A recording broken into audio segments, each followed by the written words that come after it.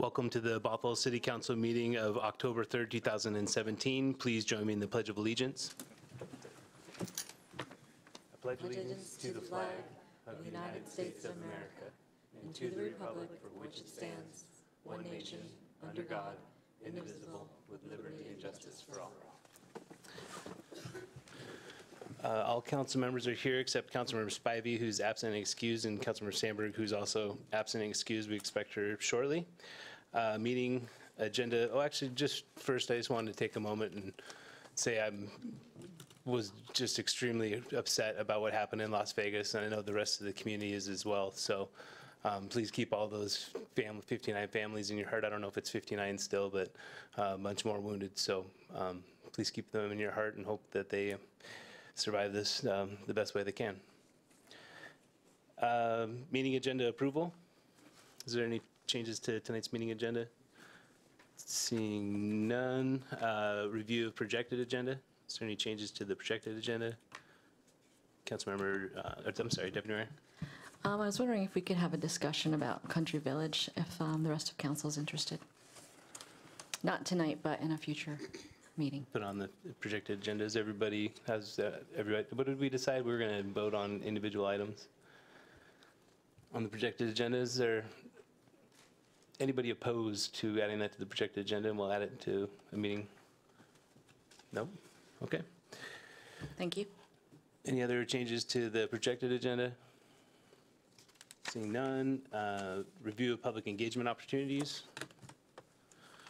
So we have Coffee with the Cop, Wednesday, October 4th from 8:30 to 10 a.m. at the Cottage Restaurant. It's across the street from City Hall. Oktoberfest, Saturday, October 7th from 10 a.m. to 1 p.m. at City Hall Plaza. Council Conversations, Sunday, October 8th, 6 p.m., starting at 6 p.m. at Cloverleaf Rebecca's. It's also across from City Hall. Bothell Beer Festival, Underground Beer Festival, Saturday, October 14th, noon to 6 p.m. It's underneath the City Hall. Everything's right around City Hall on this list. Community Conversations, Local Perspectives on Opioid Addiction and Recovery, Thursday, October 19th from 6 to 8 p.m. here in the council chambers. Wow, there's a lot. Council Candidate Forum hosted by the Greater Bothell Chamber of Commerce, Monday, October 23rd from 6 to 8 p.m. here in the council chambers. And the last one is North Creek Forest Master Plan Public Meeting, Monday, October 30th from 6 to 9 p.m. also here at City Hall. Okay, next is the, we have two different proclamations, so I'll go down to the podium.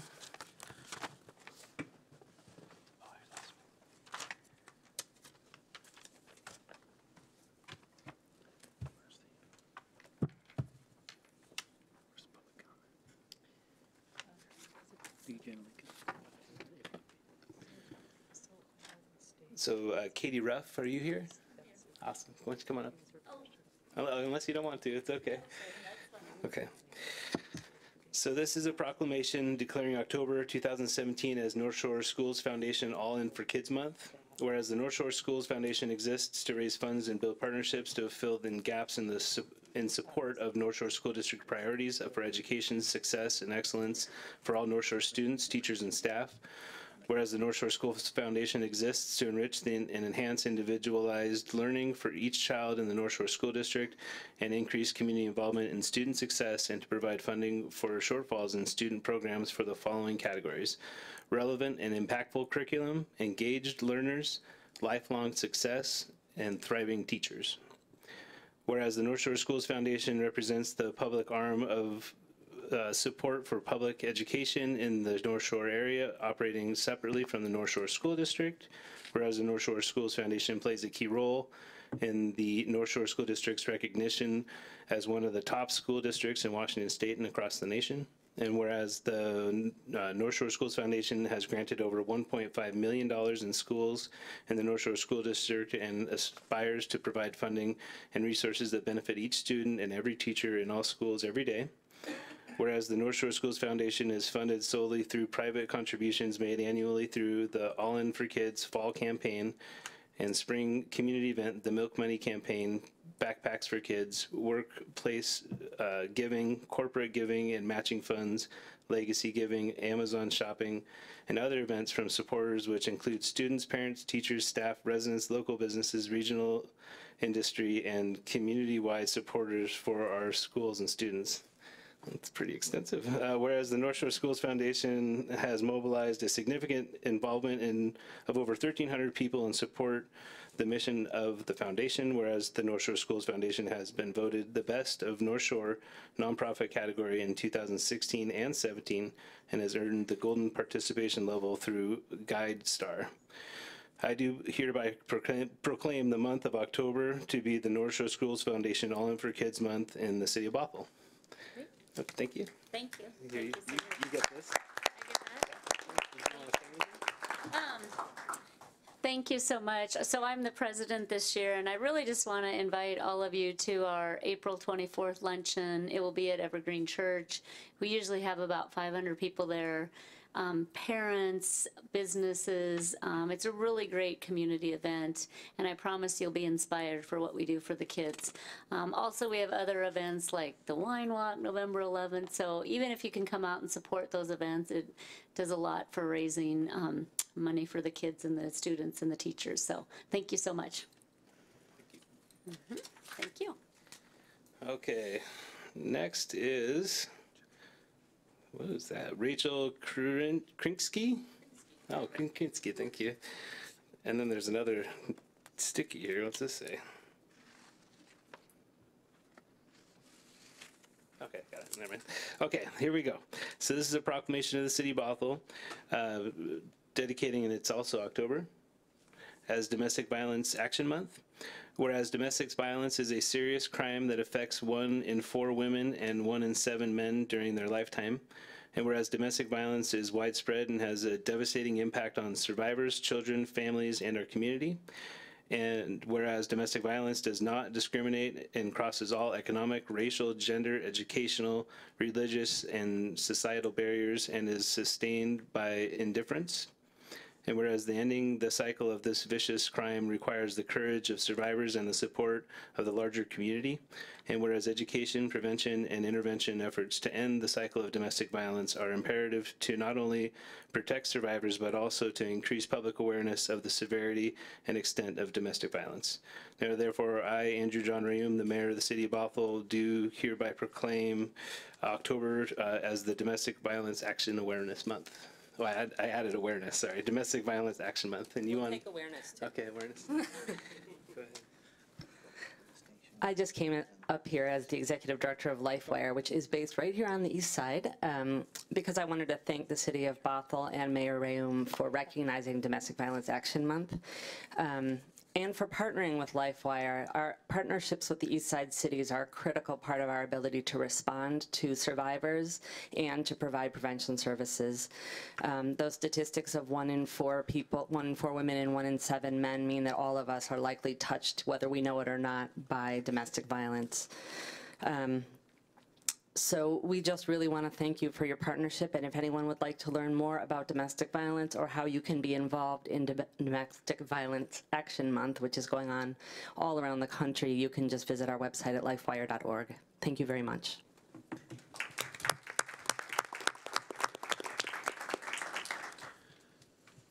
All right, next on the agenda is a staff briefing by the city clerk on the Public Records Management Program. Hold on. Yeah, she's got to do 2 jobs at one time, so.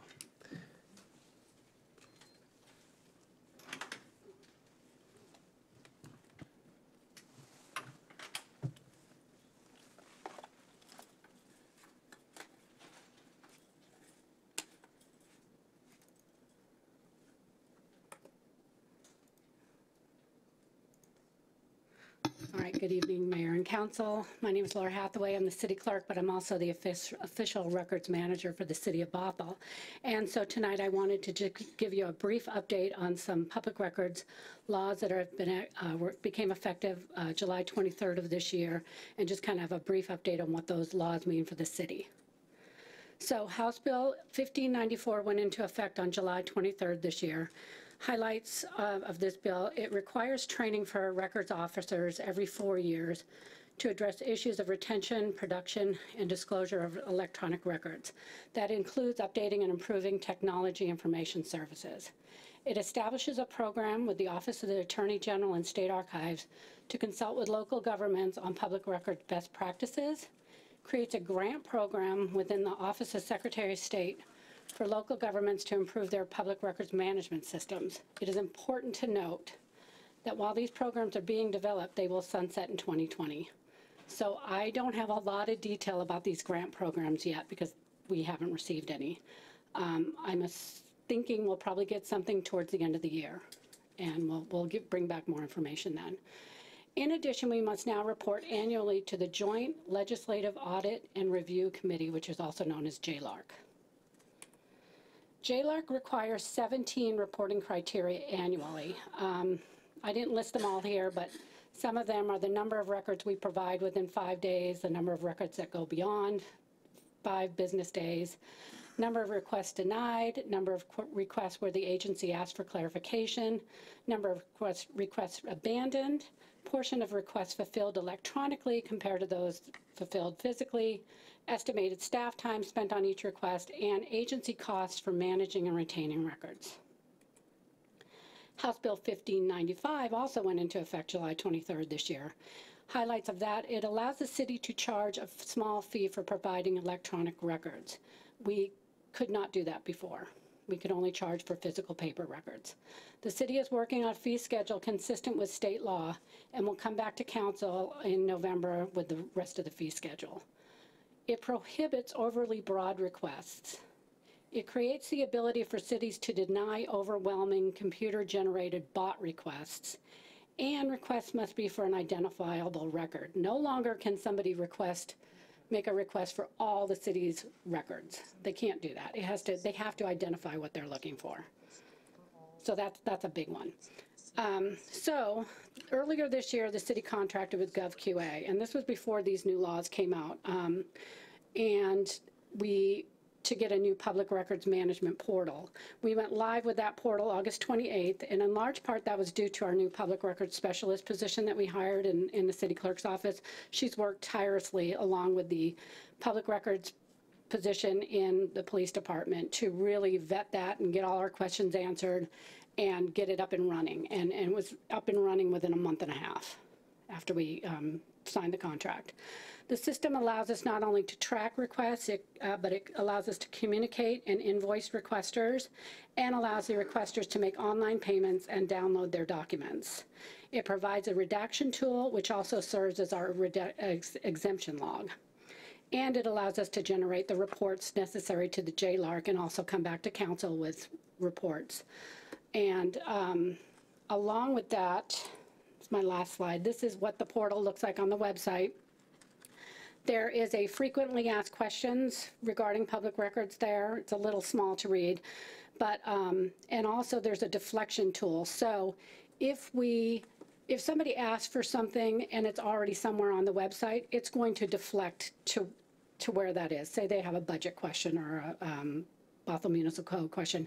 Or we also have a document library now. It's mostly got city clerk information on it, like ordinances, minutes, resolutions, contracts, but we're hoping to expand that to other departments, and it will deflect if if a person puts a keyword in.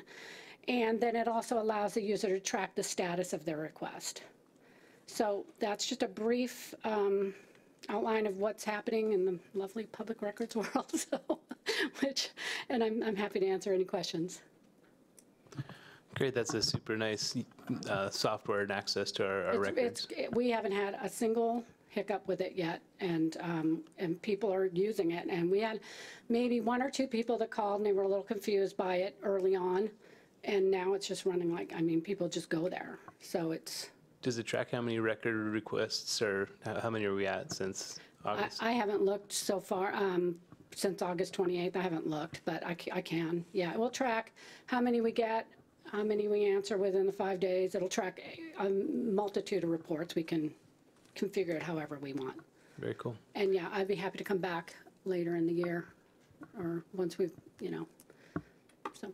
Or an email, whatever. Is there any questions from the council? All right. They're mesmerized. They're fascinated. Thank you. That wasn't it, I know. So, wow, we're moving right along. Hold on. So we're on to the public visitor comment period. So this is each person, I read the part out of the protocol manual. Each person addressing the council will give his or her name in an audible tone of voice for the record, and unless the council grants further time, shall limit the address to 3 minutes. No person other than the council and the person having the floor will be permitted to enter into any discussion, either directly or through a member of the council without the permission of the mayor. And I have three, sorry, I'm buried in paperwork today. There we go. The first one is David Bain.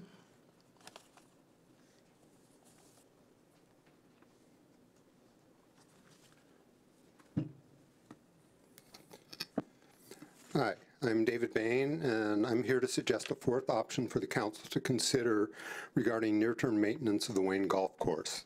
Council could direct staff to arrange for the community to do most of the work. For example, Friends of North Creek Forest has been providing about 3 FTEs in volunteer and staff time for stewardship, saving the city about $500,000 over the past few years.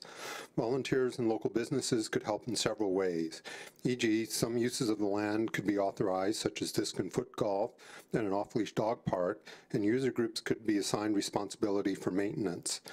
Areas where restoration is likely to consist of revegetation could be planted by volunteers. These activities would reduce the areas that need to be mowed. Further, parts of the activity zones could be left unmown, as weeds taking root there would be removed when those parts of the property are developed. Having volunteers doing the mowing offers 2 advantages. One, there would be a significant reduction in the staff time involved. Second, mowing would not need to be done during regular business hours, meaning it may be possible to avoid purchase of a new mower. While volunteer capacity within the city may already be spread thin with North Creek Forest and Shelton View Forest work parties, the land has regional significance, and we can expect help in maintaining the new park. Bothell-based Whale Scout recently received funding to recruit some of the state's 500,000 whale watchers to participate in salmon recovery events. The Mid-Sound Fisheries Enhancement Group is working on restoring the Sammamish River and is interested in helping here. The Friends of the Issaquah Salmon Hatchery see restoration at Wayne as a way to improve survival of their fish. One Bothell has thousands of supporters, including many in surrounding communities, who could be asked to help. We can also recruit support from other government agencies, such as the King Conservation District and the Washington Conservation Corps. The clubhouse could be converted into an office center for several conservation groups active in Bothell. Co-locating these groups could create a synergy that would significantly benefit the city. It would alleviate concerns about maintaining the clubhouse, as these groups could take care of that as a condition of occupancy. A local business may want to use it to continue food and beverage services or provide recreation services. Volunteer work can be used to generate metrics of community support. Media coverage and photographs showing the work in progress could also be included in applications for grants to bring in millions of dollars in external funding. Submissions of major grants would begin in the spring, so getting work started soon would be important. Small grants might be submitted even sooner. The steering committee put in place to work on the acquisition of and visioning for the property could supervise these projects. Since much of the course is flood control structure, the Army Corps of Engineers would be an important addition to the leadership group. In conclusion, the city could explore covering most or all of these extra responsibilities with existing staff and equipment by turning to regional volunteers for help. Thank you. Thank you. It says the curmudgeon, but Al, I don't think that's your real name. Go ahead. Al Fagenbaum. Good evening, everybody. Haven't seen you guys for a while. It's time for me to give you some hell. I'm not happy about what's going on with Country Village. You guys are all aware of it, and it's a shame if what they're planning actually occurs. Now, I can understand the Lovelace family. They're getting old. It's a lot of work, and they want to get a return on their investment. I don't blame them at all. But my question is, and I wonder, has the city council ever even talked with them when they first heard they were looking to sell the property, to try and see if there's some way the city could get involved and keep it the way it is. It's an iconic place. It's like the Pike Place Market is to Seattle. This is Bothell's Pike Place Market. And to me, it would be an absolute shame to see it turned into condominiums. Does Bothell really need more condominiums on 527? I don't think so. And I would like to see you guys, if you haven't already done so, investigate to see what could be done to preserve Country Village the way it is. Maybe nothing, I don't know, but I think at least somebody should make a real strong effort to see if there's money available somewhere. As a layman, as a citizen with no expertise, I'm only asking that something there be done to try and save Country Village. I know there are petitions going around. People are not too happy, but I just found out about it last Sunday that it was up for sale. It has not been sold yet. There's a feasibility study going on. It's going to take a while. So maybe there's an opportunity. I don't know. But if you guys haven't done so, shame on you. That's all I can say, because this is going to be your legacy as far as I'm concerned. If Country Village becomes condominiums, this city council did not make an effort to prevent that from happening. That's all I want to see is an effort to do something. I don't know what, if anything can be done, maybe nothing. But at least the city council, if they haven't done so, should try. Thank you. Thank you. We did put it on the projected agenda, and so we'll talk with the city manager. Next is Philip Moser.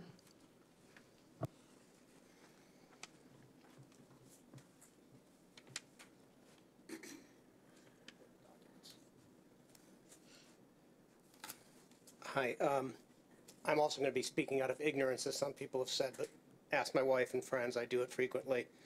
My wife and I moved here about 2.5 years ago, and right after we went under contract, as we're driving around, we said, you know, maybe we should pay attention to these signs that say "Save Wayne." And we should figure out who Wayne is. Since then, found out a little more, and I started golfing. You guys getting that picture? I started golfing a little more than half a century ago, and then I took a 50-year hiatus before I moved here. And I go like, well, if there's a golf course across the street from me, maybe I should try this again. And for my level of golf, that's a great golf course. I got no complaints. It owes me a lot more balls than I owe it. But over the course of using that in a couple of years, I've made a lot of new friends.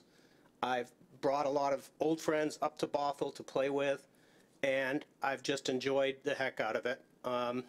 Never more than 9 holes at a time, and always tired after 7. The golf course, I realize, is not probably long-term for this city, but anything we can do to extend its use, as long as we can do it, I'd love to be a part of making that happen. I'd love to you guys be a part of making that happen. I think it provides a sense of community. It provides a source of exercise. People can hold events there. It serves the schools. It serves the community. It's got, you run into deers, trees, shrubs. I've had bows and arrows show up in trees right by tees over in the back 9. There's nothing you don't run in there. It's a great stress reducer. Again, I'm not currently addressing, because I don't have the expertise or background right now to do it. I know there's economic issues here. I know there's contractual. I know there's where are we going to get what grants, what do those grants allow or don't allow. But if there's any way we can make anything happen, still, last thread, I'd love to be part of any one last chance that there can be. Thanks. Thank you. I have no other sign-up sheets. Does anybody else go ahead and come up to the podium and give your name for the record?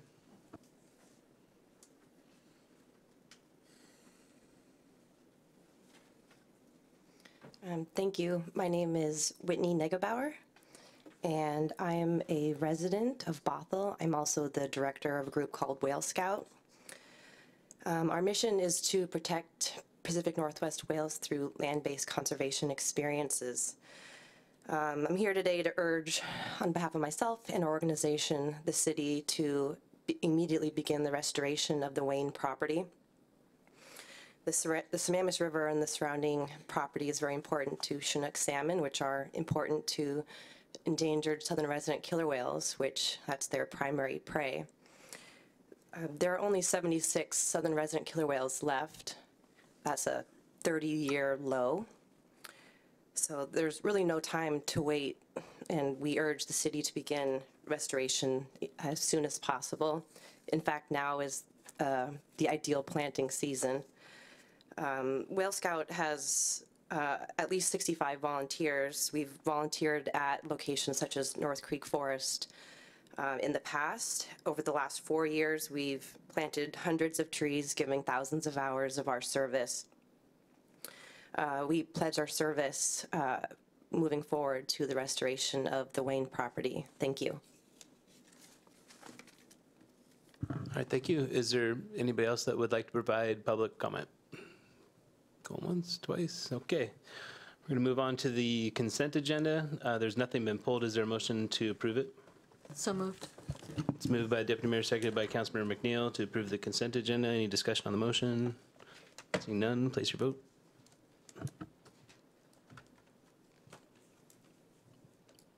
Passes unanimously with Councilmember Spivey absent and excused. We're on to AB 17-158, approval of 4 art sculptures for the Bothell City Hall. And I believe we have Danae McGee here to provide a staff presentation.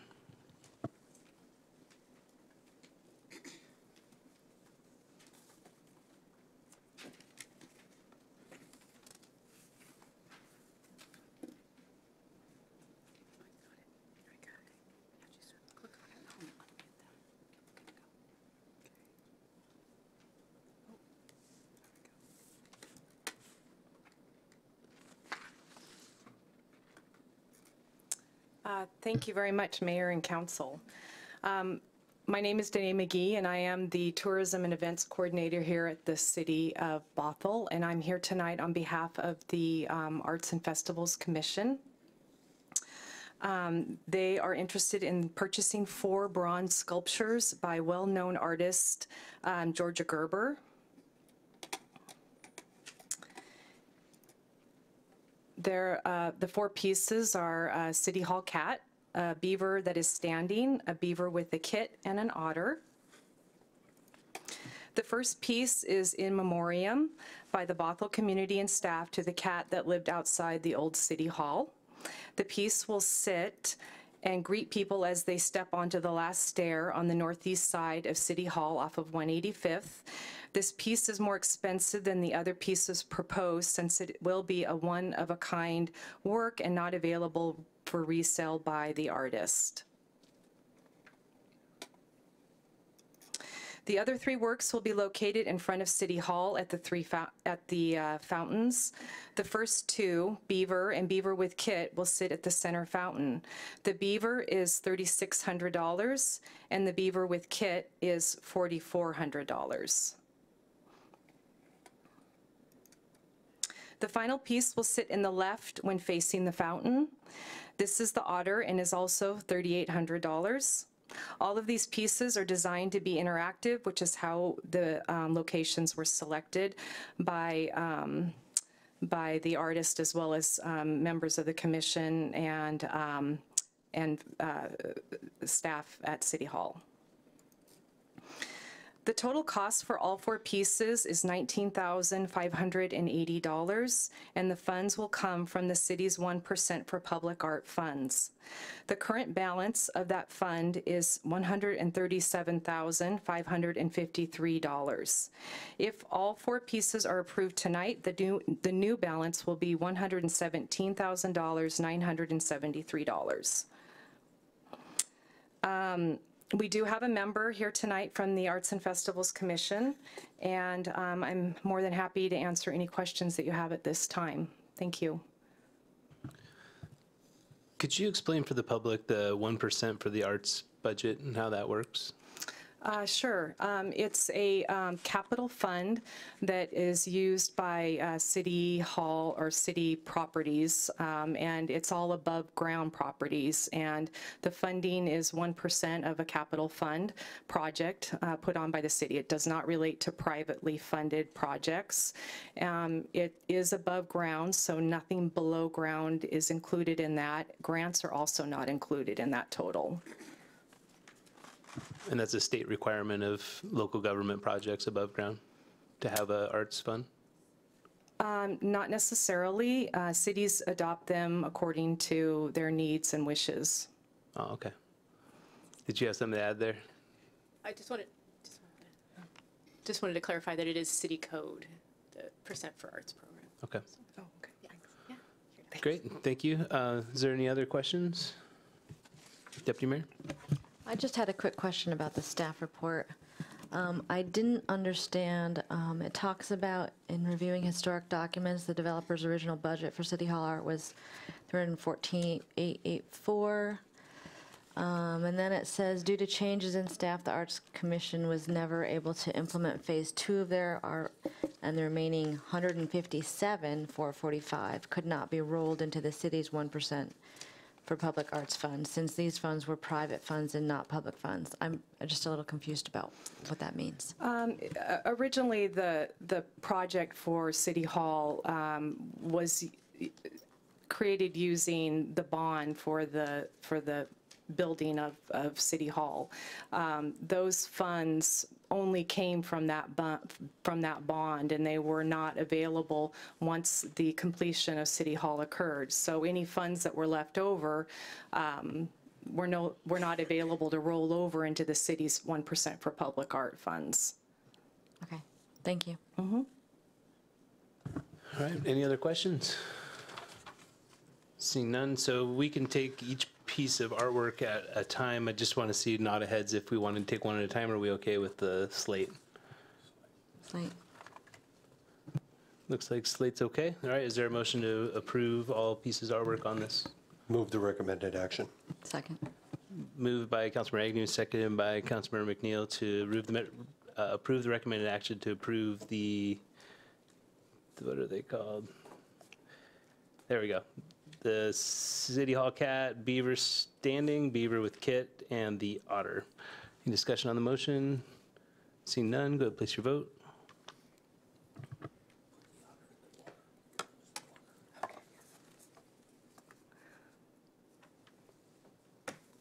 Passes unanimously with Councilmember Spivey absent and excused. We are on to new business, AB 17-159, 2018 utility rate review. And we have Mr. Feen to give us a presentation. Good evening, Mayor and council members. Don Feen, Utility Services Manager.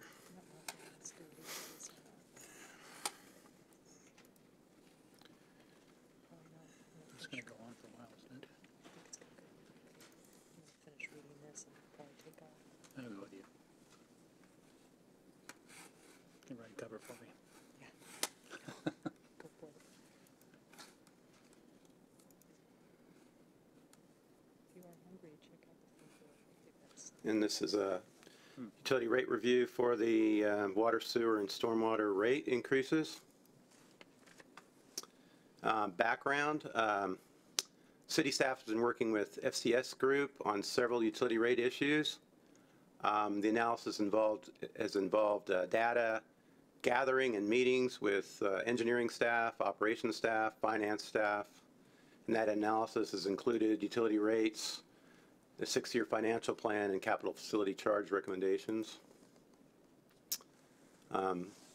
Previously completed tasks were the long-range rate analysis and projections for each utility, capital facility charge calculations for each utility. And this year, a cost of service analysis was completed for the water and sewer utilities. And with that, I have a presentation from John Ghilarducci of FCS Group, and then he'll hand it back to me after that. And I'll put this slide on here. Let's see. There we go.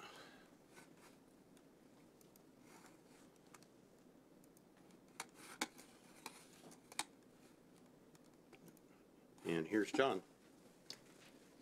Thank you, Don. Thank you, Mayor and Council. The way that we've set this up, I'll go through a little bit of background. Let's see, a little bit of background on the utilities, and then talk about background for the project itself, and then we'll get right into results. So we'll move along rather swiftly. The city has looked at cost of service before. In 2011, there was a water cost of service analysis done, but the implementation of those results was delayed because of the impact it would have on single-family residences.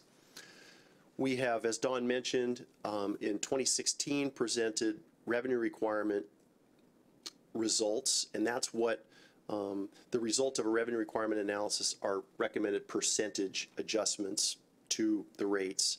And so that's where the 3% for water and 2% increase for sewer came from, was as a result of that 2016 study. And tonight we're here with cost of service results. This is what the study looks like graphically. You see that in the middle column there, the second block down, revenue requirement, that's the first major landmark in a rate study. And the revenue requirement is simply the determination of how much money is needed from rates in order to meet all the financial obligations of each utility. So we do that separately for the water and the sewer utilities.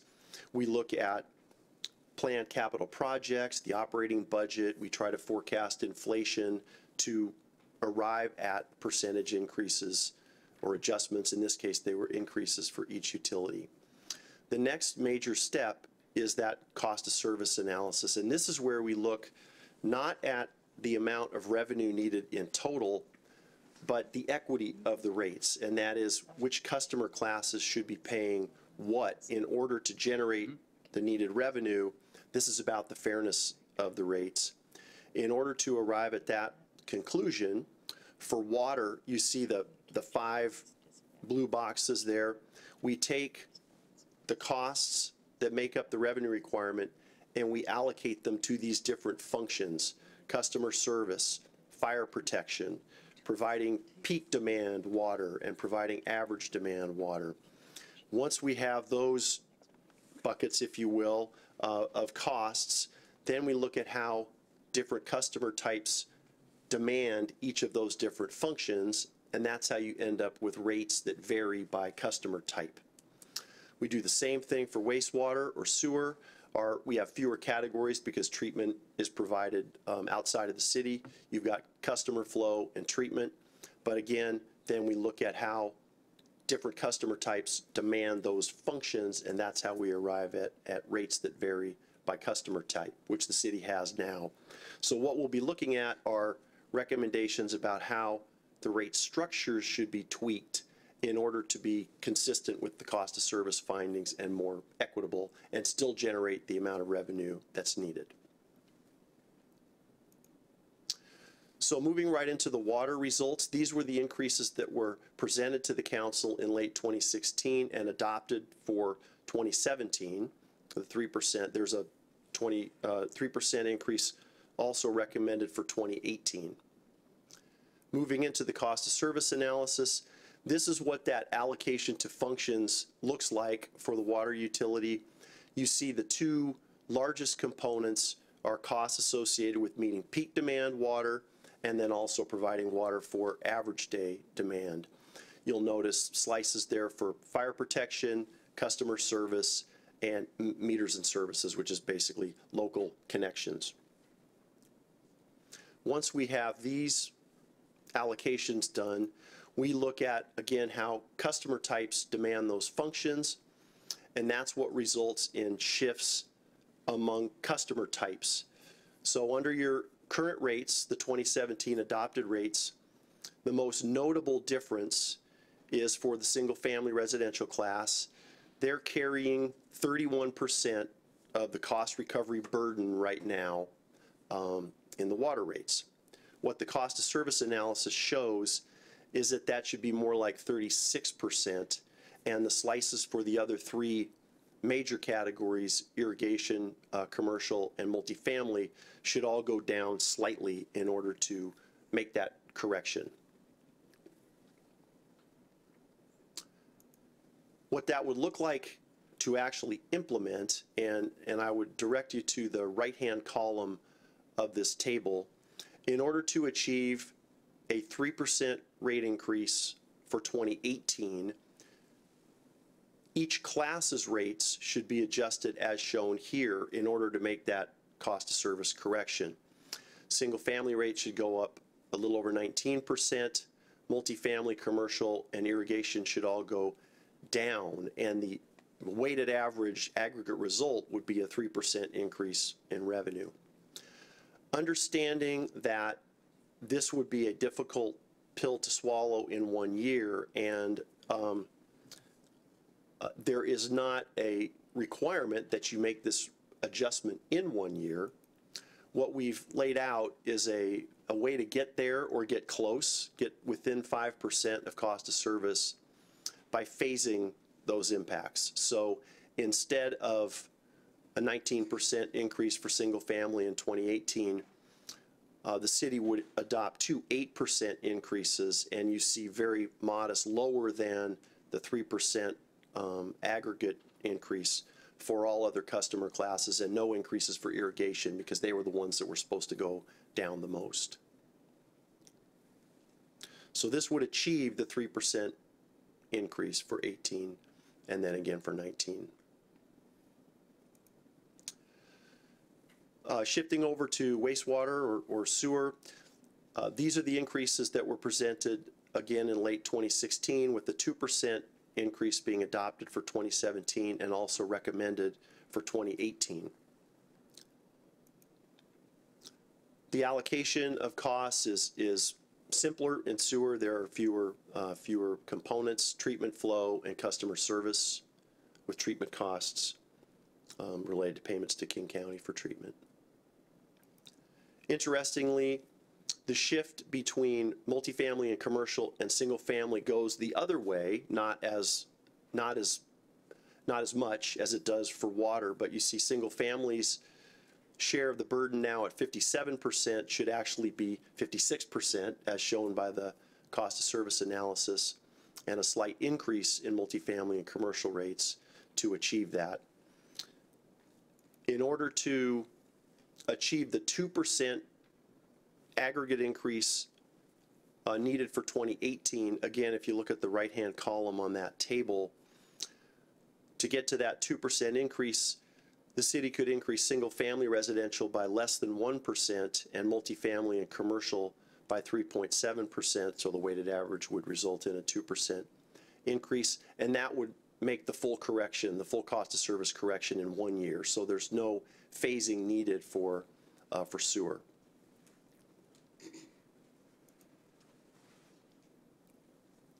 And that's the point of this slide, to show you simply that in 2018, you could make that, the city could make that full shift by increasing single family 0.7%, multifamily and commercial by 3.7%, and then in 2019, just across the board, 2% increases to each class would get you where you need. Just to give you a sense of how these proposals would impact a typical single family bill, if you look at the impact of the recommended 2% and 3% increases, if they were applied across the board, that means the average single family bill would go up about 2.3% in each year. That's the combined effect of the water increase and the sewer increase. If the city were to adopt the proposed water and sewer cost of service results, and you see the phasing there for water in the blue portion of the stack bar, 8% per year, and then the sewer portion, 0.7% per year in 2018, and then the full 2% in 2019. The weighted average of those combined impacts would be 3.2% in the total water sewer combined bill for a typical single family residence in 2018, and 4.2% in 2019. And that would achieve, at least for single family, that would achieve the cost of service recommendations by the end of 2019. This just shows a summary of the material we just went through. The proposed percentage increases by customer class for water and then sewer you see without the phasing in the lower portion of the sewer table. Increases would be effective January 1st by our recommended approach.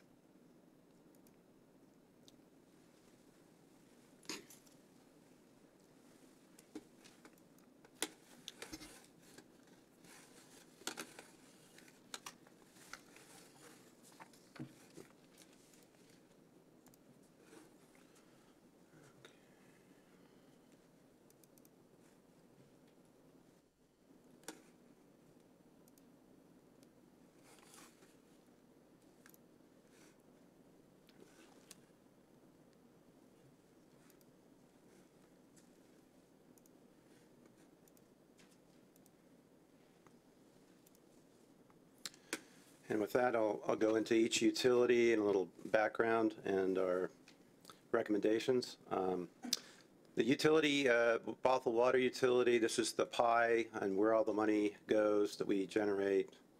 The two biggest portions are the capital improvement projects and debt and wholesale water purchase from Seattle.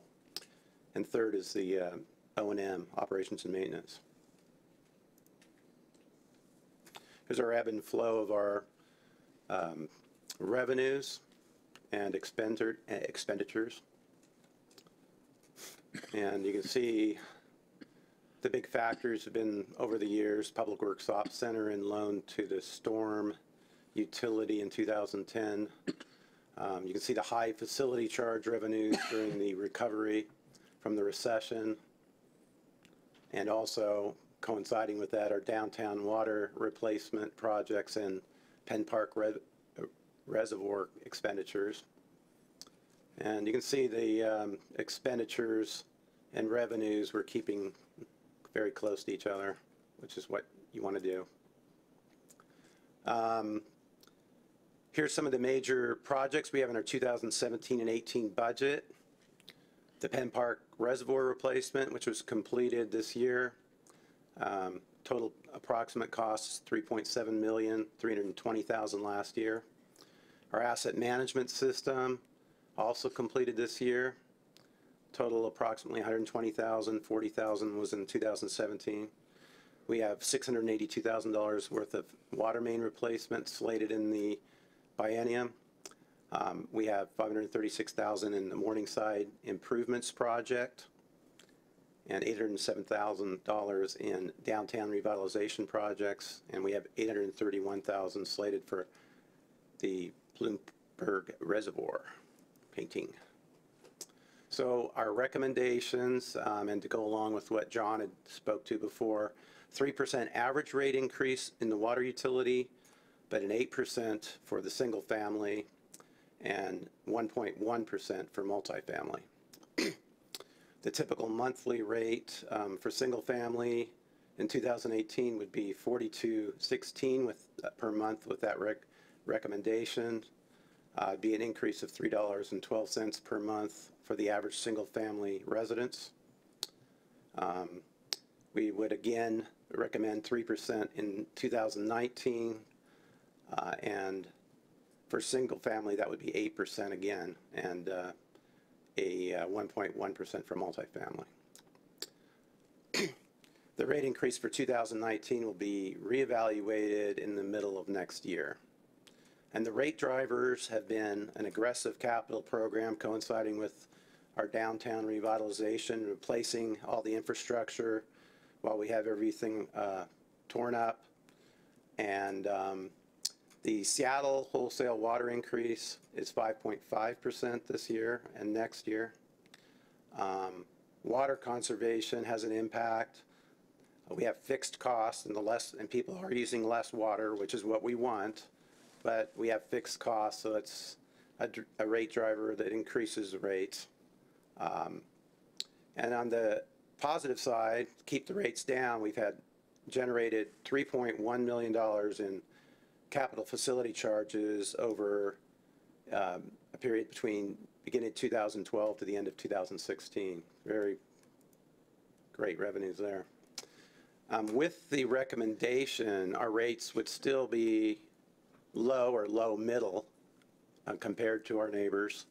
And I think you would characterize them as low if you're comparing to cities that have to buy Seattle water. The two lowest on there, Linwood and Alderwood, are very difficult to compete with. They buy a much cheaper Everett and Alderwood water. Moving on to the sewer utility, this is where the money goes. You can see, similar to what John had said, the sewage treatment's a little over 50% of the pie in the 2017 and 18 budget.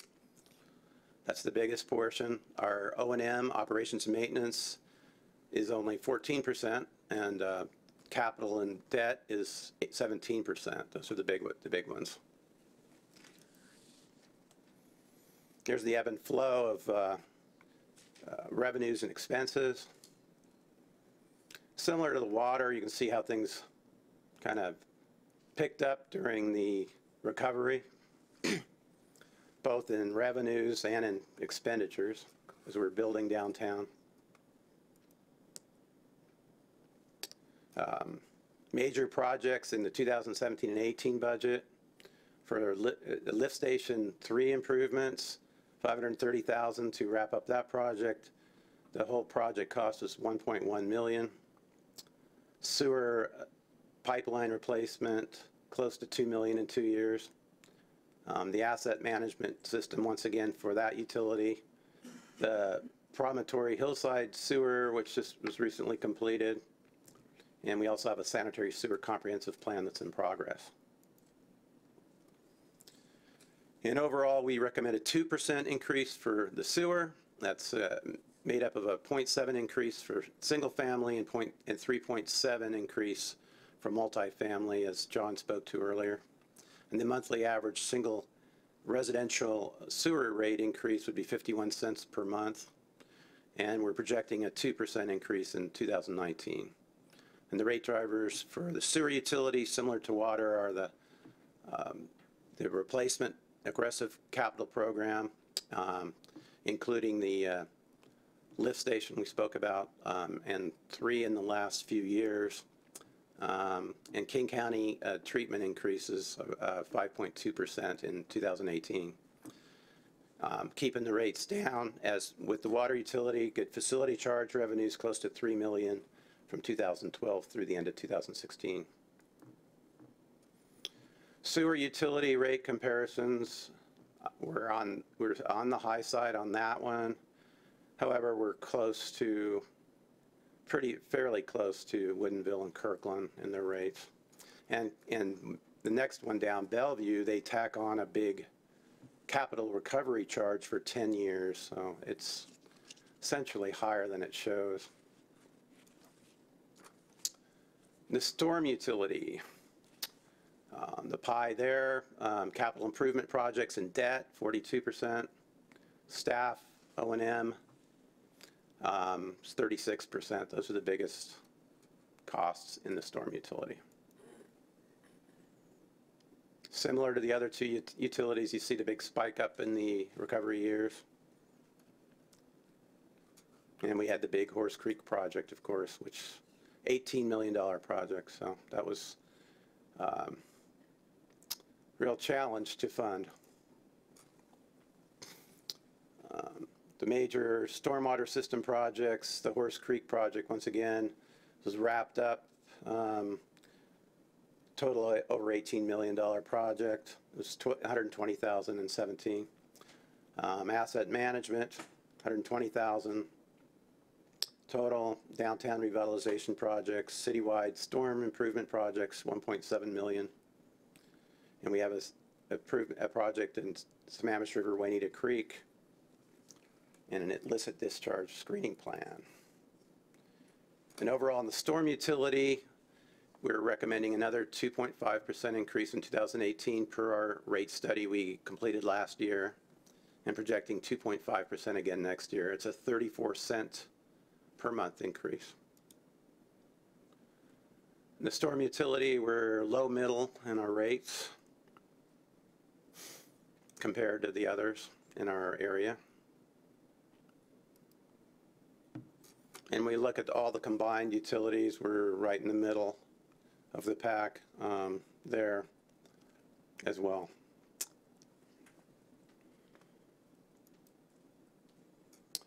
With that, staff invites council comments, recommendations, and we do have a public hearing in 2 weeks. Thanks, sir. Is there any questions, Deputy Mayor? Thank you for your presentation. I just wanted to clarify because there was some history that I was reading over. So there are no changes to the capital facilities charges this time around, correct? No, so we bring back, with the fee resolution, we bring back the capital facility charges. We would recommend cost of living only for that. Okay, great, thanks. And then when you describe our capital program as aggressive, can you explain what that means? Does it mean an aggressive schedule or reasons why? Is it like our infrastructure is aging all at once, or?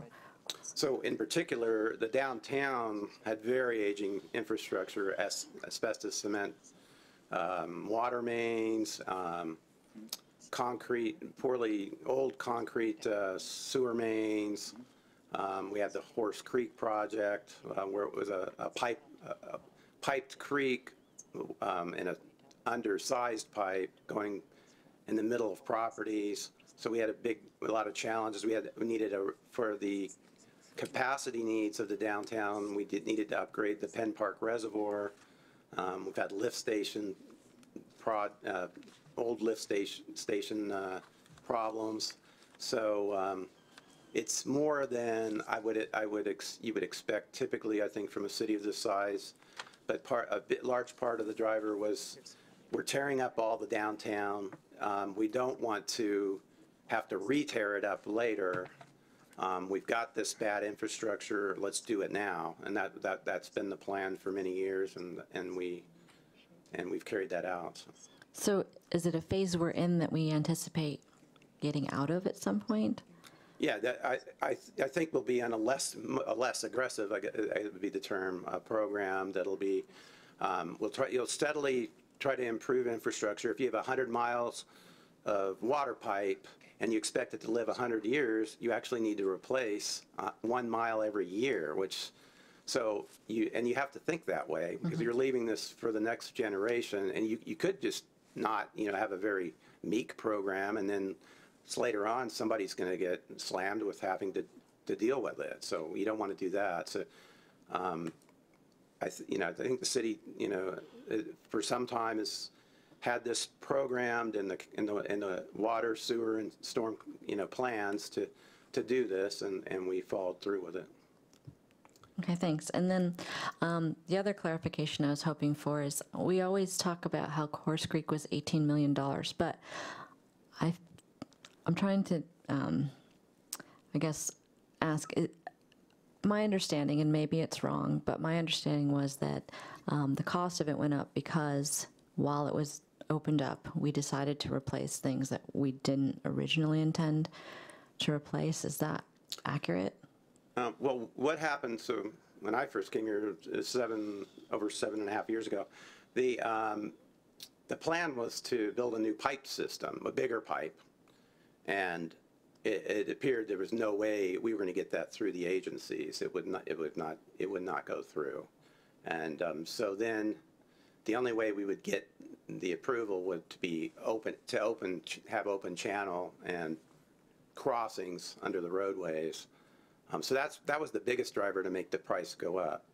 We did, however, institute capital facility charges, both citywide, which we didn't have, and a special one for the downtown. So the development community is helping pay for that. So the ratepayers are not paying the whole burden of that. So that's part of the bright side.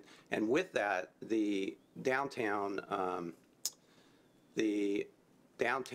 owners don't have to provide detention because we have a direct discharge line to the river. They do have to treat the pollution generated water from the site, but they don't have to detain the water beforehand. So the $18 million isn't being completely paid, or wasn't completely paid by the ratepayers. The ratepayers. Yeah, it's closer to more. Over a 20-year period, I'd say it's going to be more like somewhere between 50 to 60% the ratepayers, and the rest will be the development community, actually. Okay, great. Thanks so much. Sure. Councilmember Sandberg. So thank you for your presentation. You get to go early tonight, which is unusual. The one thing that stood out, obviously, is that 19.3% increase in the water rate for single-family customers. And I was trying to understand from the data presented by FCS Group how you arrive at that cost allocation.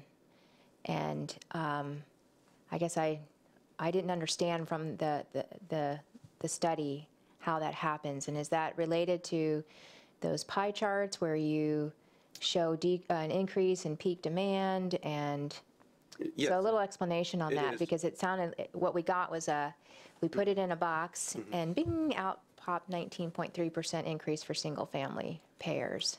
So I'd like to know a little bit more what's in the box. I'll let John handle that, but you are correct. It is part, that pie chart does explain part of it, but I'll let John explain further. Where's my FCSG group? I can actually talk while you're looking at that. We did simplify the process quite a bit in what we showed you. That pie chart is the result of a very detailed analysis in which we go through basically every expense in the revenue requirement. So every operating expense, every capital expenditure, every component of that revenue requirement, and we look at the different functions and determine which functions are causing that expense and assign it across those categories. And we do that line item by line item. So the result of that, we do that by assigning percentages to each function. The result of that is the bottom line. You'll have that total revenue requirement number. Let's say it's $4.5 million, which is close to what it is for water. And you will know then, as a result of all those line item allocations, how much of that $4.5 million is attributable to meeting peak demands, how much is attributable to meeting average or base demand, how much is attributed to fire protection. And then we actually look at the detailed customer statistics to see, okay, how much of the peak water are single-family residences using as a class compared to commercial and multifamily, and that's how we determine what their share is, which was the final pie chart we showed you. So we can tell through that analysis first how the revenue requirement breaks down among the functions, and then who uses those functions or demands them more than others, and that's how we end up at the rates by customer class. I hope that's... On that pie chart, you showed there was peak demand past and then peak demand new, I thought. And so... Okay, so it's this one. So this is the pie chart on the right is after the analysis, and what that has told us is after this allocation to the different functions, we then looked at each of these customer classes in this pie, and we were able to determine from their actual behavior how much of the peaking share of the previous pie single-family residences should pay as a result of their peaking behavior. What is peaking behavior? What is peak demand? It's summer usage. So basically, when in the summer, when folks are watering lawns and using more water, you see, if you're looking at the month-to-month demand for water, it goes way up in the summer, and that's peak demand, peak season demand, and that is a very costly. That's a very costly demand for a water utility to meet, because you have to size all the facilities to meet those peak demands, even though they're not necessarily there year-round. And I thought I saw somewhere in the study that the irrigation customers are unaffected by any rate changes. Well, the irrigation customers, they're not unaffected. It just means that right now they are appropriately shouldering their burden according to the cost of service study. In fact, it should tick down slightly, but they're still 19% of the burden of those costs. And that's because, I can't tell you exactly, but in all likelihood, they are peaking at a less steep peaking curve than they have in the past, and that's what's reflected in this rate going forward. Even though their demand for irrigation also goes up in the summer, and so you're building a system not just for single-family irrigation use, but for everybody else's irrigation use. Yeah, so the irrigation customers we're talking about here are irrigation-only meters, and you're right, they peak substantially. They really only use water in the summer. All this is telling us is, compared to what they were doing in 2017 and before, 2016 and before, that peaking has tapered or mellowed a little bit. They're still, you know, as a number of customers, they're a very small fraction of the number of customers, and they're shouldering 19% of the cost burden, so that they're still paying their full share, if that's any reassurance. Okay. And then I thought, so it also said in the study that for the cost allocation that single-family customers actually got a little bit of a break in the sewer, on the That's sewer right. side of things. But I thought our sewer bills were tied directly to our water bills. Basically, water in equals water out. So aren't our sewer rates essentially rising from the water side of things? They are closely tied, but again, this is all about relative to the other classes. So it means that, and because of the way that the costs break down, with so much of these costs going to treatment, and excuse me, I'm looking for the sewer, which single family pays less of a share of the treatment costs, because at domestic strength they don't require as much treatment as many commercial customers. What's that? This one, yeah. So as a result of that two-step process, their burden again ticks down very slightly for sewer. And then, so the revenue that comes into the utilities is a combination of capital facility charges and rates. Is that correct? That's correct. The capital facilities charge revenue can only be used for capital. It is not available for operations. Okay. And so are we using all of our, are we covering all of our capital costs by the capital facilities charges, or are we subsidizing some of them by the user rates? They're a combination of both rates and capital facilities charges that funds the capital.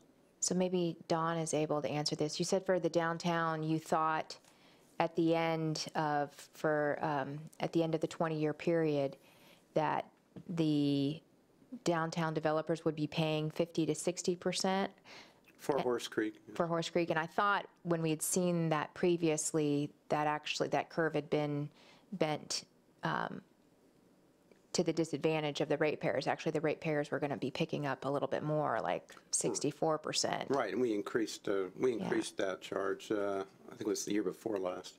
So do you know overall for the water, sort of the non-downtown, not the special district, but overall for the city utilities, what percentage of the costs are borne by capital facility charges for new growth versus existing ratepayers? Well, the capital facility charges fluctuate wildly. And right now, when we have a booming economy and so much building, we're getting a lot of revenue. So it's they're helping fund a very large portion of the capital right now. But like when we were I think when I first came here in the middle of the recession, 2010, we almost got nothing in capital facility charges. So you have to be careful with that. When you set your rates, because you have to be careful when those times hit, you can't depend totally on the facility charges, but you can depend on them some, for sure, because you can anticipate a certain amount over a long period of time, but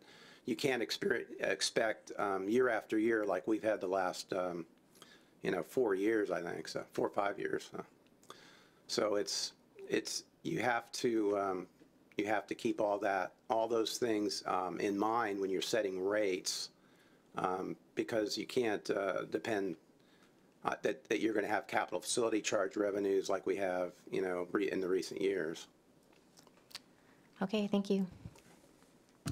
Councilmember, excuse me, Councilmember Freed. Is it Mr. Kirladucci? Can you go back to slide 8? Oh, that's not it. There's maybe one right before that. Yep. Now if you can go to slide 9. So the one thing that I take pause with is such an increase for a single family, going by 8%. But if I hear you correctly, you're saying they have not been paying their fair share? Yes. Shame on all of us. Well, would it be unfair to go in 2018 for 4% for single family and increase multifamily, commercial, and dedicated fire by 2.5%? I can't tell you if that would generate the full 3% needed. We'd have to run that. It's up to you how you choose to use this information as a council. I guess the one thing we would want to do is make sure and validate that you're going to get the full 3%. Sure. What I did is I looked at slide 7 when you went back to it, just the percentage that were on there and how it was allocated with 36% and 31% and so on. So what I did in 2018 was 4%, then 2.5 for the 3, and then in 2019, 5%, and then 1.5 forthgoing. It seemed like I reached a calculation that would get us to 3%. It spreads the burden a little bit better over everyone, but maybe what I'm hearing you saying to Councilmember Sandberg's answer was that would be unfair because those 3 classes, multifamily, commercial, and dedicated fire, are already paying their fair share. That's what the analysis is showing, and what we're trying to provide here is a way to get to at least close to full cost of service implementation. The council can choose not to do that or to do it part way, essentially, or spread that out over a longer period of time. And at the same time, you're not suggesting a decrease in irrigation because irrigation seems to be overpaying by 8% if I see. Right. So what we are suggesting is rather than decrease those rates, you just hold them steady, and in that way, single family would require less of an increase because you're basically buying that down by holding irrigation steady. Thank you for your help. I appreciate it. I believe that's all the questions we had. You want to ask another round of questions? Go ahead. Can we offset the single-family rate increase by increased capital facility charges?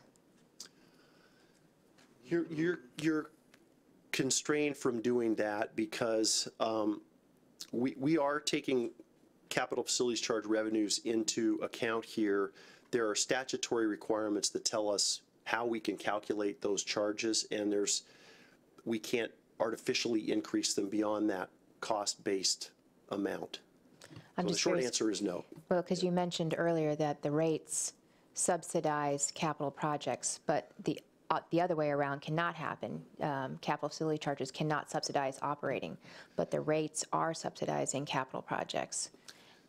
And so why couldn't we use increased capital facility charges, essentially having new growth pay for more of the capital projects instead of being subsidized by rates? Well, subsidized, yeah. Part of the answer too is that not all the capital projects are growth related. They're not all growth related. So I don't even So we did max out. We increased the capital facility charges for water sewer last year to the full amount that we felt was reasonable. So we did the full increase on those.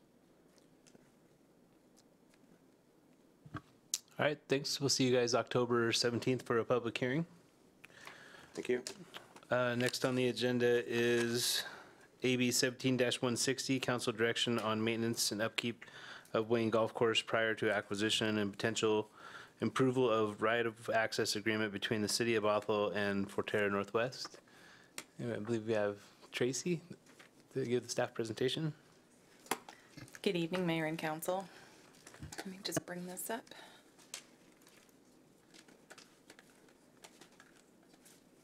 As we begin, my name is Tracy Prokowski, and it's a pleasure to stand before you this evening.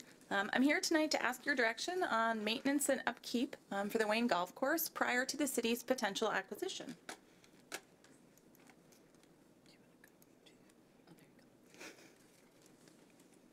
So first, a little background, just a little bit of history to sort of help us set the stage.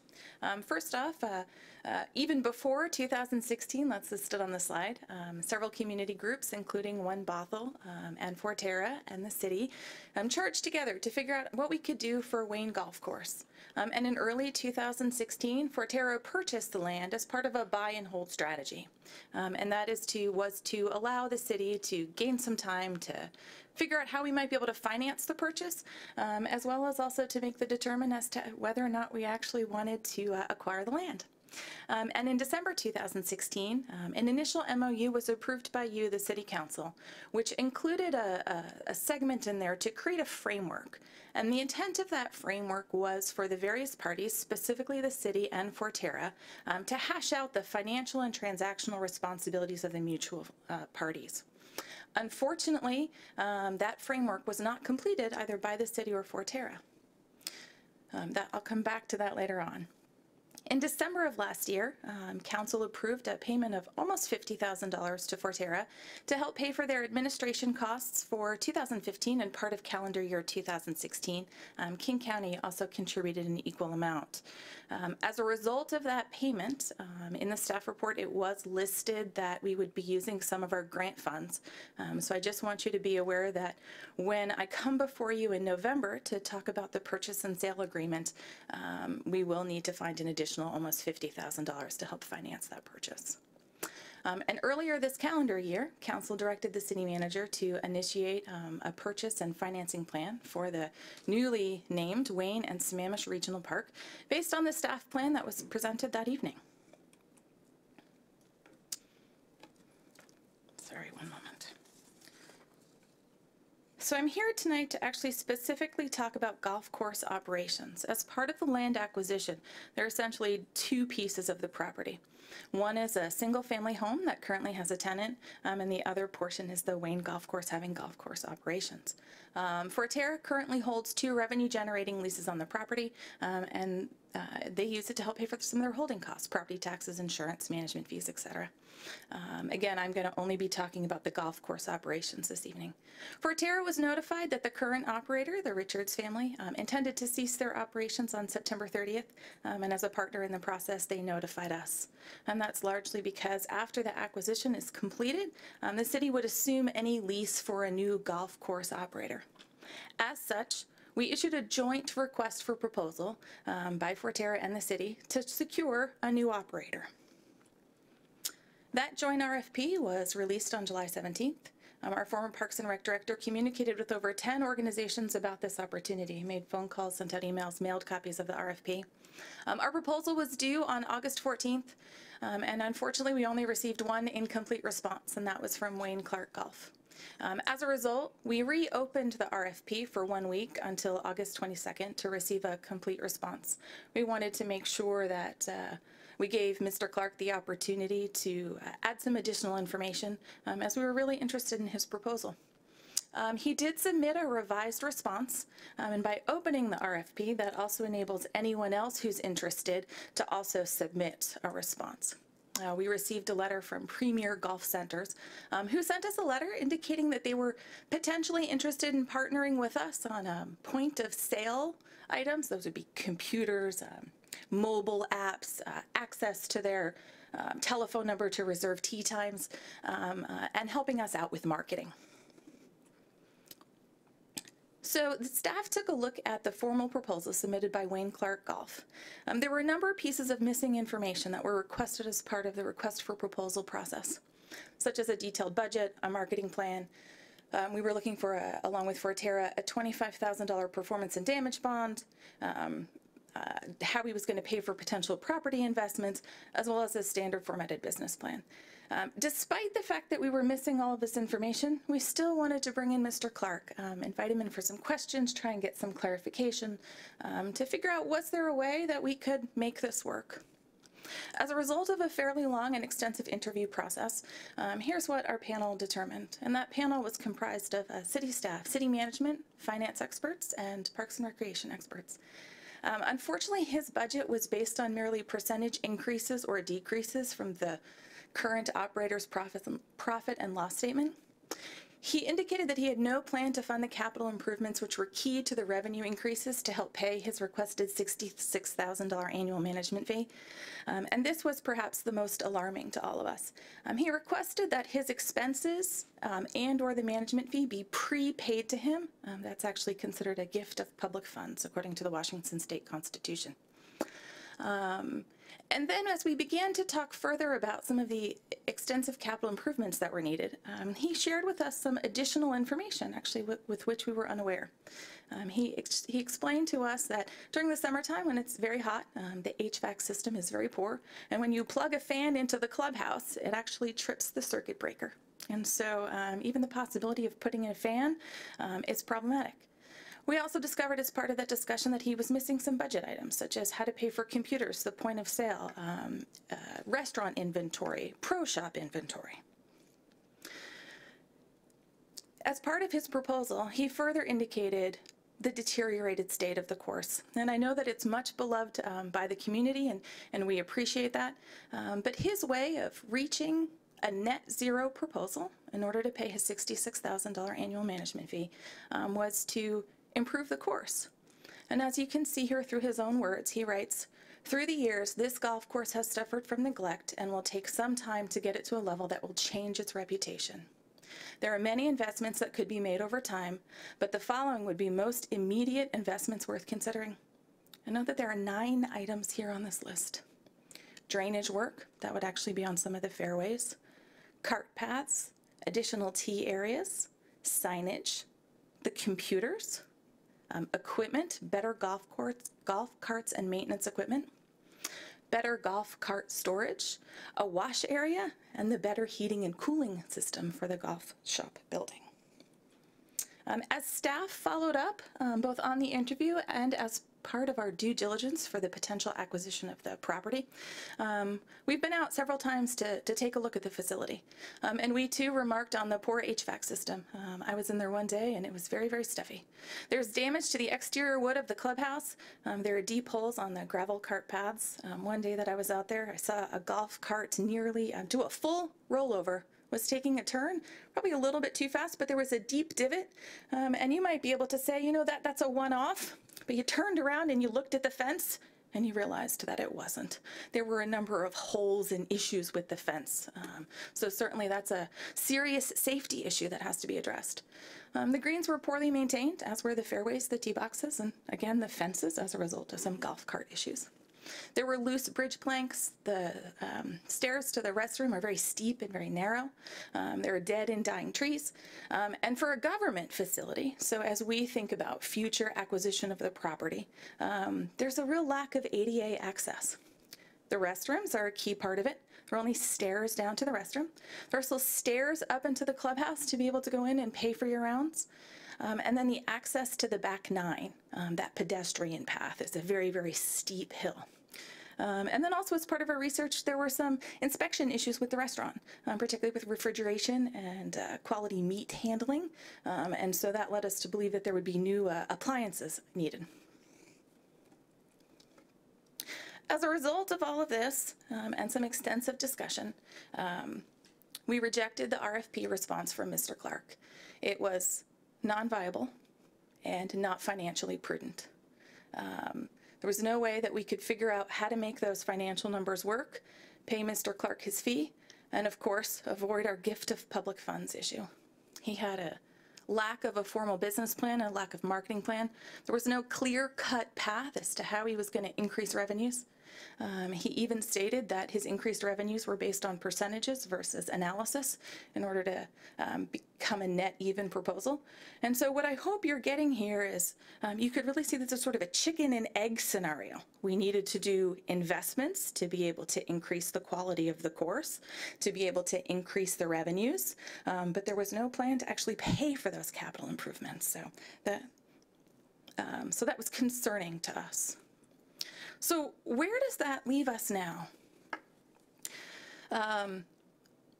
As I began working on this project, staff was under the impression that the city was financially responsible for all of the maintenance on the Wayne Golf Course leading up to the potential acquisition. As it turns out, that wasn't true. If you'll recall, as I began this discussion, I talked about the MOU that was passed the end of last calendar year and the absence of that framework that was adopted. So moving forward with our original plan that the city was responsible for the financial maintenance, we approached Forterra and said, how about we provide basic maintenance on the property and we do that through a right of access agreement? They thought that that was a good idea. That's option 1 in front of you. Further analysis showed that there'd be a fiscal impact of $87,000, which breaks down to $37,000. Those are 1 parks lead position, 1 parks maintenance position for the 3 months fully benefited, and $65,000 for equipment. I'd like to stress that those are one-time costs. The 2 positions are included in our approved budget beginning January 1st, and the equipment would be a one-time purchase. The equipment, by the way, can also be used at our other parks facilities. For the staffing, we do see that those 2 individuals working exclusively at the Wayne Golf Course for the first 3 months that they would be employed with us, assuming that you approve option number 1. And that is because as I went through the list of all the issues at the course, in order to allow the public on the property and have it be safe, we felt like we needed 2 dedicated individuals. After January, when we had taken care of some of those basic safety issues, those staff members would be spread out not only between the Wayne Golf Course property, but also taking care of some of our other parks maintenance. The equipment breaks down as 1 large mower for approximately $25,000, and the remaining money for 2 heavy-duty utility carts. At nearly 90 acres, it's an incredibly large property, and we need a way to effectively move our staff around, as well as their equipment. We cannot use our existing mower, at least long-term, on the property. It would take approximately 26 staff hours to mow the 90 acres. In other words, 1 poor staff member would be spending doing nothing but mowing the lawn. And the downside to that would be that we wouldn't have a mower to handle our other facilities, such as our ballparks. So that's the reason for the equipment. Option number 2 is that you as council decide not to move forward with paying any of the expenses, not to move forward for the right of access agreement, and Forterra takes on the maintenance. We did have a conversation this morning with Forterra, and after I'm done, I'm going to invite Michelle Connor, the Executive Vice President, to come up and talk about number 2. And then third, there has been some additional discussion about, can we keep the golf course open? And in order to do that, it's staff's recommendation that you approve the right of access agreement because more intensive maintenance will be needed to make sure that the course would be viable to be able to be reopened in April, May, June of next calendar year. The course hasn't been aerated in quite some time. It needs some fertilizer. We spoke with the golf superintendent at the city of Everett. They have a very high-end course, and he told us what kind of basic maintenance would be needed over the winter to make sure that we didn't have turf mortality. And 2 key components of that are a pesticide plan and a plan to prevent fungus. And so for this one, I would recommend, that the right of access agreement be approved. There's one thing that I would like to note about this 3rd option. As we move forward thinking about potential future golf, we have 2 options when we think about the funding and the actual purchase of the Wayne Golf Course. One is, if we keep with our current funding plan that was described to you earlier this year, golf operations would be limited to approximately 2 years. And that's because the money that we plan to use to purchase part of the front 9 has limits on it, and golf would not be permitted. However, if we want to operate golf long-term, And what staff has heard is that there might be more vendors out there who'd be willing to take on golf course operations, be more financially beneficial for them for it to be longer than 2 years. I would need that direction from you, and I would need to go back and do some additional research on the funding sources. I had a good conversation with King County today, and I need some specific legal advice from them as to how those funding sources even out and whether or not we would be able to actually use those for acquisition. If we could not use those funding sources for acquisition and we wanted to keep the golf option open for longer than 2 years, we could be looking at trying to find an additional $800,000 for the purchase of the property. Before I close, I just want to quickly address Mr. Bain's comment from earlier from public comment. I thought they were very thoughtful, and I really appreciate your insights. We are excited about the possibility of using volunteers and stewards, not only at North Creek, but should we decide to acquire Wayne, and also at many of our other properties. We really see that as a key to be able to handle the maintenance and move forward on these properties. So thank you so much for your generous offer. We really appreciate that. And with that, I don't want to close without bringing up Michelle to talk a little bit about option number 2. And then I'll be happy to take your questions. Thank you. Good evening, Mayor, members of the council. Thank you for having me. This is Michelle Connor with Forterra for the record. I believe you all have received a letter, and I'll provide it to the clerk.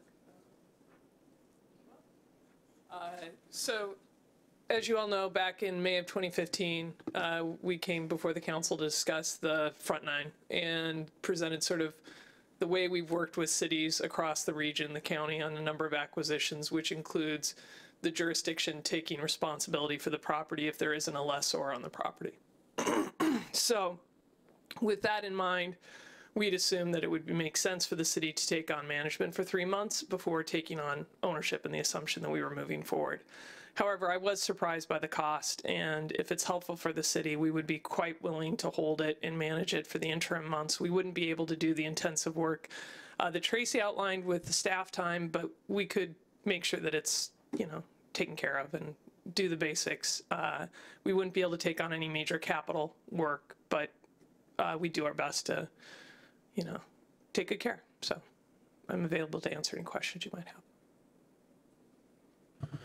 Thank you, both of you. Is there any questions?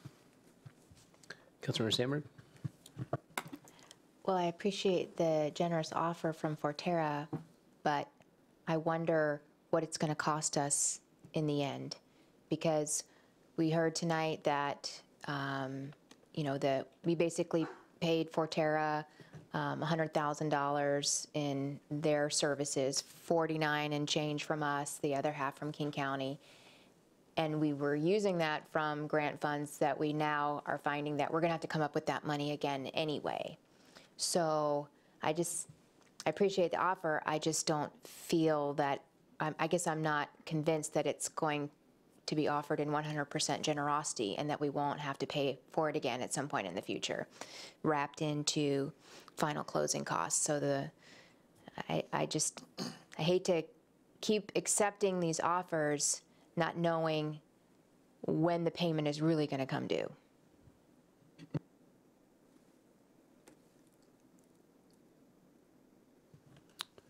That was in the form of a question, I believe, or is it just a statement? Well, maybe Ms. Connor can come up and address that. I'm sorry, could you frame the question for me? I mean, I understand your concern. Will Forterra expect reimbursement for your maintenance costs rolled in at closing? For the 3 months or so, if the city decides to purchase it? Yeah. No. If there's a major cost that comes up that we can't afford, we'll come to the city and the county and discuss it at the time and give you the opportunity to make a decision about it. And what do you think your maintenance will entail? We'll just try to keep people off the property that are not doing proper things, and we'll try to make it available as we can for volunteer stewardship and activities such as what David mentioned. Okay, thank you. Any other questions? Councilmember Freed? There was a mention of loose boards on the bridges. That causes me some concern. Is there a plan for safety of those bridges? So I can speak to after the city potentially acquires the property, or in the 3-month period, I can direct those questions to Ms. Conner. Yeah, we're going to put a sign up, say do not cross, or is there actually serious concern? We're not familiar with the concern with the bridges. The golfers have been using it, but we would trust the city. I think the city has offered to send an inspector out there, and I suppose if they're unsafe, we would just put up a notice and fencing. That's good. Yeah. Okay, cool. Yeah. Thanks. And if there's anything like that, we'd be happy to accommodate. So the issue with the kitchen was raised, or the bathrooms, and I suppose we could just say those aren't available. Yeah. Yeah, it seems to be that the golf course would actually be closed. Are they currently allowed to walk the property, or are we putting up signs, no trespassing? I suspect that it might make more sense to say passive walking is allowed and no golfing, because I think you'd actually have less trouble with vagrancy and illicit activities if responsible neighbors were strolling around keeping an eye on it. So. Okay, thanks, Michelle. I am curious what it would cost actually to run a golf course. Have we done a study of what it would cost to go long-term? I have not yet. If you would like that information, I can work on putting it together for you. It is a fairly extensive process. My previous conversations with the city manager, because of workload and trying to work through the purchase and sale agreement in 6 weeks, oh my goodness, would be that I could have that information for you in the early part of calendar year 2018. It's an extensive process, either with determining, do we put out an RFP to try and get an additional operator, particularly if we have a longer time period to think about, or is it going to be a municipally run course, in which case we'd have to create job descriptions, potentially get those through our unions, figure out the budget, make sure that we have the proper expertise on board, go through health inspections, buy equipment. So it's not as easy as just sort of throwing together a number. So that would be my timeline. Well, we had, I think, 25 people here at the last council meeting. They stood and said that they wanted to keep a golf course. I don't know if that was the expectation of folks here on council. There's been a lot of discussion back and forth. So I would love to see it, but if you're talking about 2018, obviously I would see it as a citizen and be happy to comment at that time. But it would be good for me to understand. I think the community as a whole spoke very strongly last time that we were together, that was an important use for them. Also need to understand the financing mechanisms. There's costs, or talk about certain grants that allow for passive use but not active use. Obviously you talked about the 2-year time frame. One of my concerns is we have a great need for fields as well. And there's talk about the 4 acres on the front, 4 acres on the back, the potential for active space. So I think hopefully we'll see more of that financial model coming back to us so that we can understand it. And you'll see more of that information on the November 14th. November 14th. We will look forward to that day. Thanks. You're welcome. Oh, one last thing. You talked about the proposal that was given by Mr. Clark. Yes. I don't know if Mr. Clark is here or not, but you did make some comments about some things missing from that. I do want to say that I'm thankful for him submitting that request to be involved, being the only one. I think that was a citizen standing up with the hope that a golf course could continue, so I applaud him for doing so. Thank you. I agree with you, and I'd also like to say that as part of our discussions, one of the things that we talked about was we felt as though that it would be a losing proposition for Mr. Clark, and that was not fair to his family either. And when we think about the morals and the values that the city of Bothell stands on, we certainly didn't want to see a gentleman lose his house over this. Councilmember Agnew. Well, you know, I've played Wayne Golf Course most of my life. My sons have played Wayne Golf Course. I've replaced 5 windows in my house because of Wayne Golf Course. I love looking at Wayne Golf Course, but if we're going to save it, we better save it. You got to start mowing greens every day. You got to cover up the greens.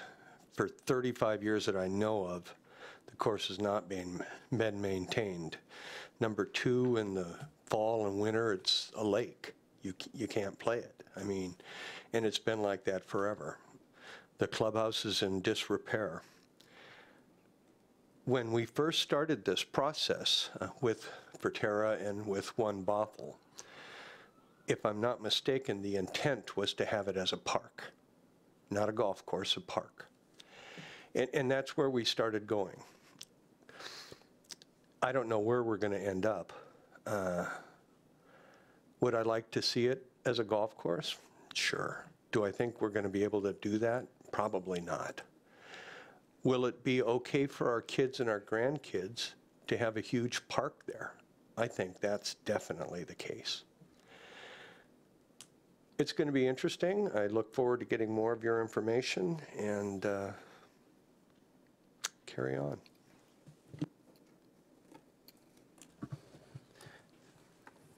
I think you're up then.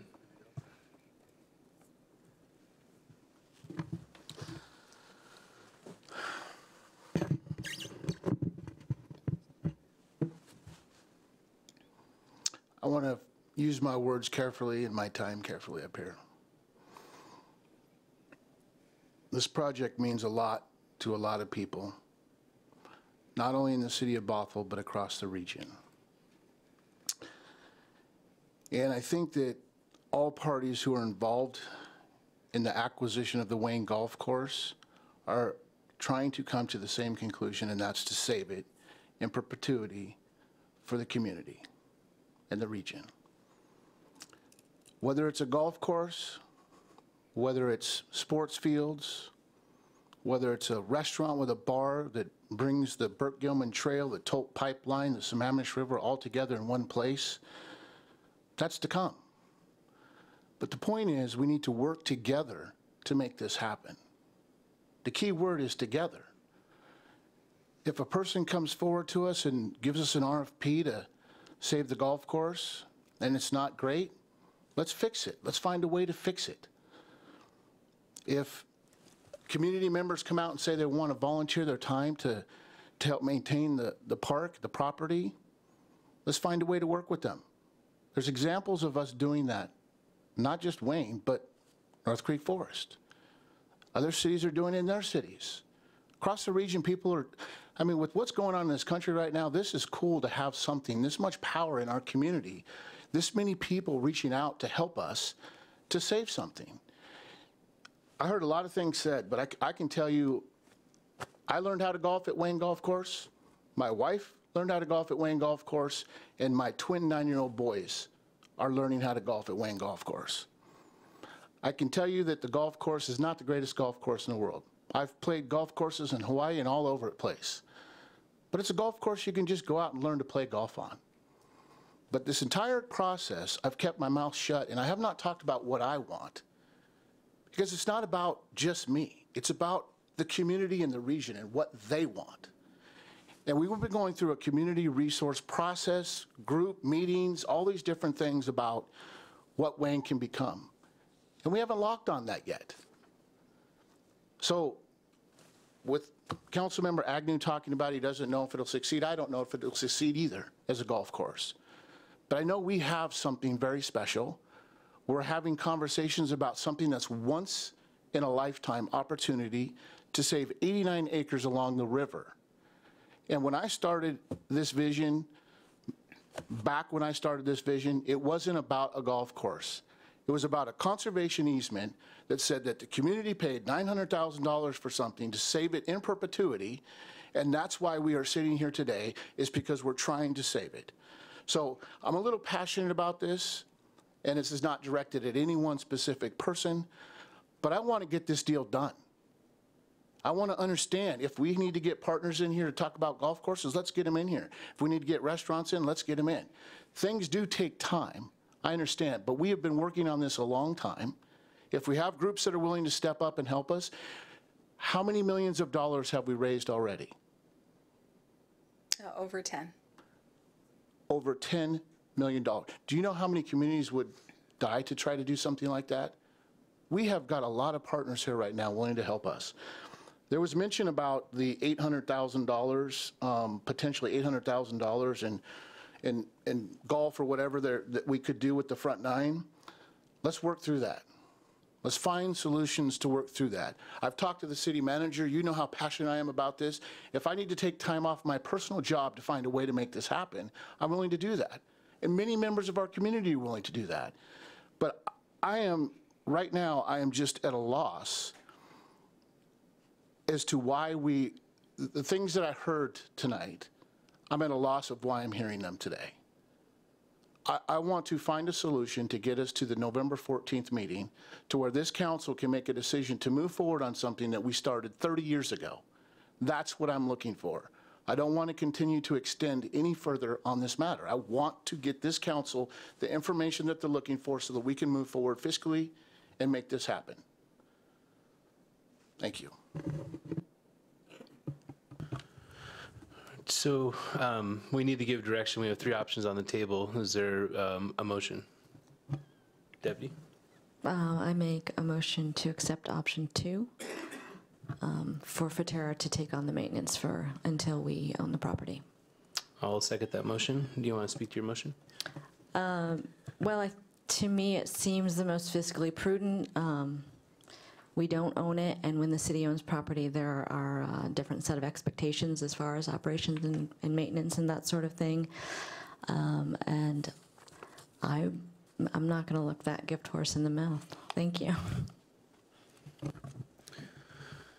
I'd like to speak to the motion too. Kind of the side thing I probably should have brought up earlier, but we do have a municipal code that dictates how we name parks. So just keep that in mind. We got actually, it's not named yet. We need to name it in the future once the city actually owns it. Anyways, so I really appreciate Forterra stepping up. I think it's and especially, speaking publicly here too, that this is a, their contribution as a partner in this project to maintain the property as we look to the future to try to purchase it as a city. And King County is also involved too, and they've made some commitments, none official in writing or anything like that, about creating trails and helping with maintenance and organizing volunteer parties and things. So we're not just taking this on alone. We are trying to lead it because it's in our city. And I just really appreciate that option 2 is a viable option, that it won't just become, a homeless camp or a bunch of, tall weeds or something like that in the interim, that Forterra is taking it the next step and maintaining it until we can get our purchase in place. So hopefully that we purchase the property. So that's what I have to say. Is there anybody else that'd like to speak to the motion? Councilmember Sandberg? I'm sorry, I looked this way and said, how about Councilmember Freed? I am honored to be called Councilmember Sandberg.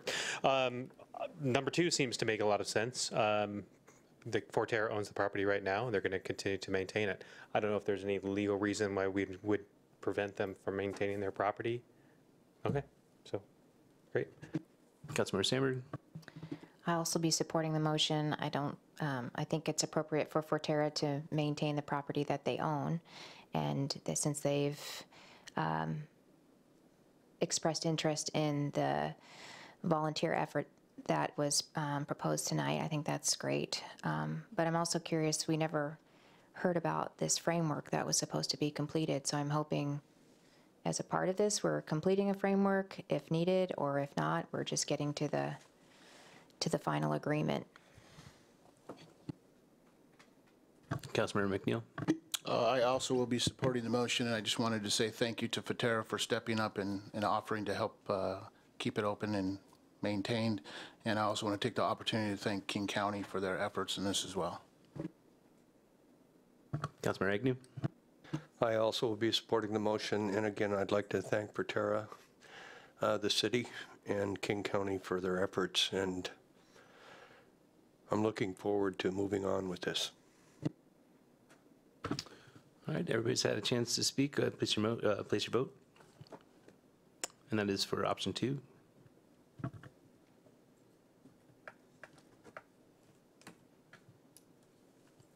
Redo.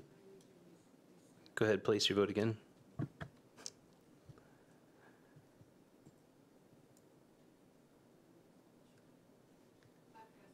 Oh, there we go.